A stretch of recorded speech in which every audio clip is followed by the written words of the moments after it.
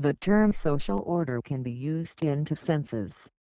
In the first sense, it refers to a particular set or system of linked social structures, institutions, relations, customs, values and practices, which conserve, maintain and enforce certain patterns of relating and behaving.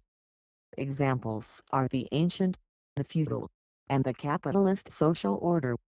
In the second sense, social order is contrasted to social chaos or disorder and refers to a stable state of society in which the existing social structure is accepted and maintained by its members.